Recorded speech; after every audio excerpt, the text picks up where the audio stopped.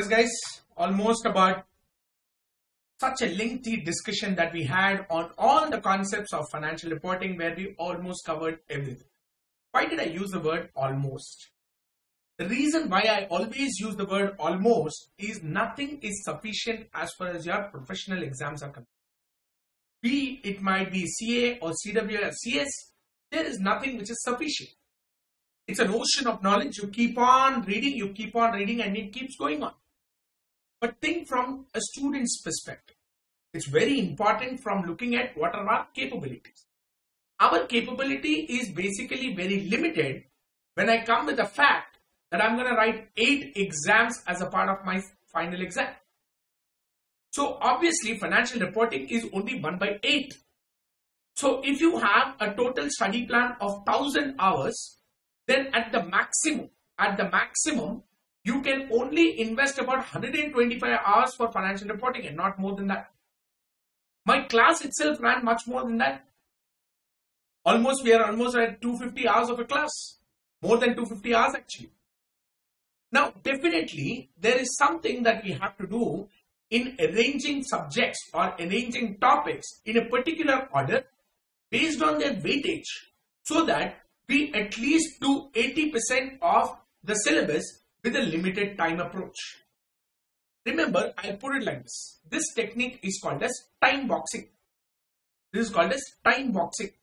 Time boxing in the sense means with a particular time limit, I will try to do as many number of topics as possible where it covers the highest weightage in the particular topic. So this time boxing technique, I will basically make sure that it is put across to you. Second.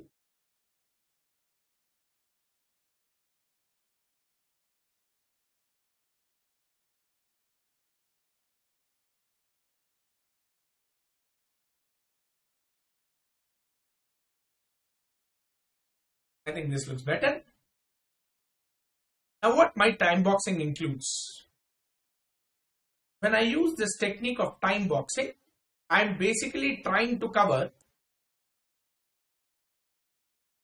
my objective. Just like integrated reporting has objectives, the strategies, the same strategy, if I apply it for the students, then my logic should be within 100 to 130 hours. I should be in a position to cover at least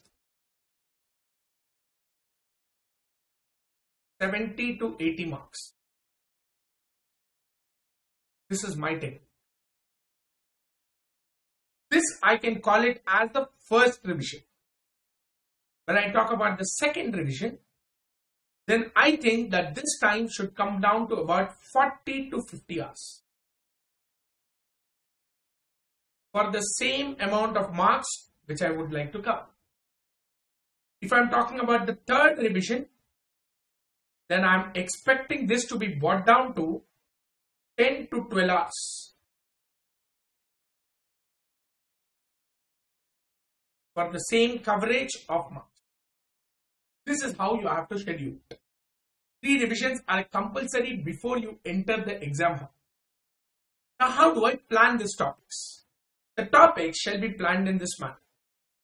The first thing which I will always talk about is financial instruments. We have discussed this in detail, almost about 20 hours plus of discussion that we had on this. I am basically including my IND-AS 32 and 109. Obviously 107 is disclosure standard which I haven't dealt with. Revenue from contracts with customers.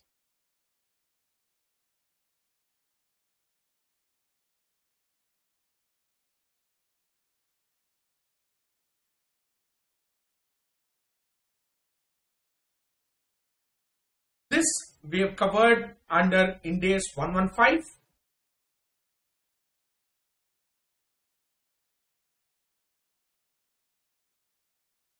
Normally, I wouldn't have considered it as a very important concept, but I will cover it here as an important concept because it is a latest standard and I expect questions out of this standard.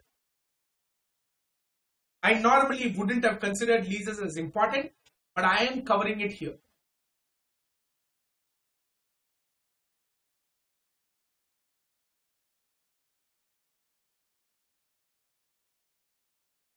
These three in combination are category A, because these three in total should let me score at least on an average 30 marks. These three in total should at least land up with 30 marks. Now, after I talk about this part A, I will go into part B now, where I will talk about my IND-AS 16, which I dealt in the form of property, plant and equipment, 38 in the form of intangible assets, 40 in the form of investment property, 36 in the form of impairment, 23 as borrowing cost, 105 as non-current assets held for sale. These topic exactly 6 standards which I am talking about. I am not including all the rest of the standards into this. Only these standards put together along with my IND-AS 33 in the form of EPS,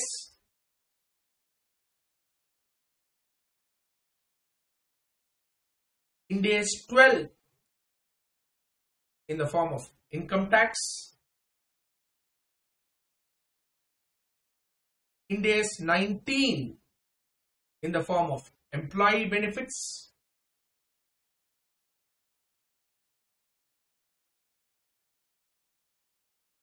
IND-AS 103 and 110, which is in the form of consolidation, and also IND-AS 102, which is my share-based pay. These first parts, that is 1 to 4, this you can consider it as BA. The category is BA because that is primarily the most important. In the second category, because this carries anything between 20 to 25 marks. The same is the weightage even for this part number 5 and 6 as well. But I will call them as BB, which also carries 20 to 25 marks. The reason which I separated this category is your 1 to 4 will take much lesser amount of time than compared to your BB category, which includes IND-AS 110, 103 and 102. That's why I put them below category, even though they would carry approximately the same amount of marks. Now you total it, 30 marks plus almost 40 marks. Approximately I should be in a total of 70 marks by now. At least 70 marks plus by now I have already done. The rest of the topics will be included as parts. I know we discussed about IND-AS 1, you discussed about IND-AS 8, we discussed about IND-AS 10, we also discussed about standards which were like contingencies, provisions. We discussed about multiple other standards like segment reporting, that is operating segments. Yes, we did discuss about all those topics, even IND-AS 21. But these topics which involve so many standards, the weightage has been quite low as far as the repetition in the exam is concerned. That is the reason why I put them as a terminal category, and I would request you to basically touch those categories only if you have sufficient time. If you don't have sufficient time, because from an average student perspective, I am looking at scoring about 50 marks. I am looking at scoring 50 marks as an average student. All those people who are looking at aiming at ranks, I think you can follow whatever approach you want, because you are much more logical than what I taught. But I am basically targeting those students who are looking at securing 50 marks. For you to secure 50 marks, the topics which I just told you, even if you read it, have a good understanding of it in 3 revisions, you should be landing up between 40 to 45 marks. That means a sure shot pass. A sure shot pass. Definitely you cannot fail in this particular topics. But as I progress, obviously I understand people want to secure a 50 or a 60 or a 70. The highest of my student was 94. His name is Manideep. He's basically from my 2017-18 batch. He got 94. He exceeded my score. My score was 91 in financial reporting. Now, if you are trying to drag yourself to 91s, 92s, 93s, 94s, or even more than that, it is possible. But it has nothing to do with how I taught you, because it completely depends upon your individual capabilities. The way I taught you, it is sufficient enough to grab you till at least 70 marks. 70 to 80 marks is what my target has always been. Clear? But for those people who are aiming at only a 50 marks as a part of financial reporting, this is a particular scheme of understanding or learning that you need to do. Now, all those who wants to basically hit a 60 or a 70, then you have no such choice. You will have to spend time on all the concepts that we have discussed. It will definitely enable you to touch 70 or 80. Now, coming to the concepts, where we had the material which was given to you. Actually, I think I should have taken this at the beginning. 1, 2, 3, 4, 5, and 6. These are the modules. Module number 1, 2. This module number 1, 2, I would expect you to only refer for clarity. Otherwise, I would expect you to skip these two modules. I would expect you to stick to the material that you have written by your hand during the entire process of this training. Whatever you have been writing is probably more important than your module number 1, 2. But sir, somewhere I think I lack clarity. You can always go back to your module number 1 and 2. You can read what the standard says. You can again structure your material that you have written. But I don't expect people to have a thorough reading of module number 1 and 2, not necessary. These 3 modules. These are compulsion. Compulsory solve. 3, 4 are workbooks. 5 is all the other topics like IND-AS 102 or IND-AS 110 consolidation or IND-AS 103 business combination. IND-AS your module number 3 is workbook. Module number 4 was the additional material which has been provided or which has been included after Jan 2021 into your study material. I expect you people to solve everything. I've covered more than 90% of all these modules. Module number 6. This I will leave it as optional. It is optional. If you have sufficient time, solve a few questions, and I don't expect you to solve the entire module as it is. It is not necessary, frankly, because that is too voluminous. It's almost a 400 pages plus, and it is solved illustrations. If you have sufficient time, you have a look at it. Otherwise, I would also be fine if you ignore that particular module, or if you want to solve it, then obviously it depends upon the time that you have. Okay, don't spend too much of time only solving module number 6. Okay, try to make sure that you pick a few questions, try to answer them, check with the answers which are already given, and then you will have sufficient clarity whether you are going in the right direction or not. Clear? This is all I can have a discussion on. I should thank each and every one. I should thank from the bottom of the heart the patience that you people have shown in listening to all the videos that have been provided.